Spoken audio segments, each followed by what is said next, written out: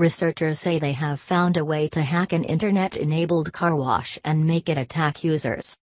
They warned criminals could easily exploit the Laserwash car washes, making their doors close too early or their roller arms crush the tops of cars.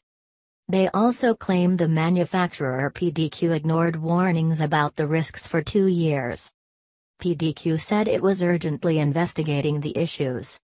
Laserwash installations can be remotely monitored and controlled by their owners via a web-based user interface.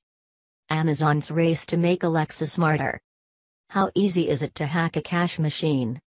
Could your smart home be a weapon of web destruction? However, in a presentation at the Black Hat Conference in Las Vegas, Billy Rios of security firm Whitescope and Jonathan Butts from the International Federation for Information Processing showed how easily the system could be hijacked. Firstly, they warned that Microsoft no longer supported the washer's Windows control systems, so hackers might be able to exploit hidden loopholes. A Laserwash car wash. More worryingly, they managed to hack into an actual car wash by using the default password 12345. Once logged in, they found they could control it in a dangerous way. We've written an exploit to cause a car wash system to physically attack. It will strike anyone in the car wash, Mr. Rios said. In their talk, the pair showed how they would be able to close car wash doors on a car entering the washer.